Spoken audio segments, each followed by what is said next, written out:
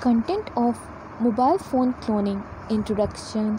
GSM and CDMA mobile sets. Important terms. How is a phone cloned? Method to detect clone phones. Impact of cloning. How to prevent cloning. Facts and figures. Conclusion. Introduction.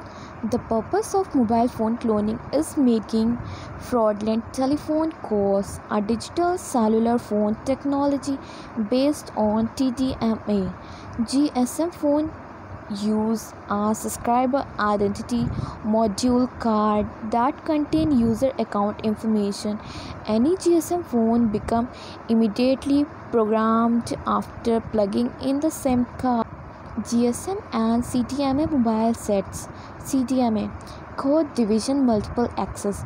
Code Division Multiple Access is a channel access method used by various radio communication technology. GSM Global System for Mobile. The Global System for Mobile Communication is a standard development by the European Telecommunication Standard Institute to describe the protocol for second generation 2G digital cellular network used by mobile devices such as mobile phones and tablets. Important terms. IMEI International Mobile Equipment Identifier, unique identity number assigned to a GSM device that can be recognized and blocked by the network to which it is connected. It is useful for fraud prevention and to bar access using a stolen phone. SIM Subscriber Identification Module. Basically, the SIM provides storage to subscribe related information of three types. First, fixed data stored before the subscription is sold.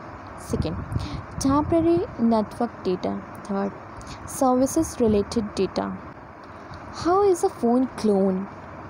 The cloning occurs when the account number of a victim telephone user is stolen and reprogrammed into another cellular telephone. Each cellular phone has a unique pair of identifying numbers, the electronic serial number and the mobile identification number. Cloning GSM phones. GSM Global System for Mobile Communications. Phones are not easy to clone.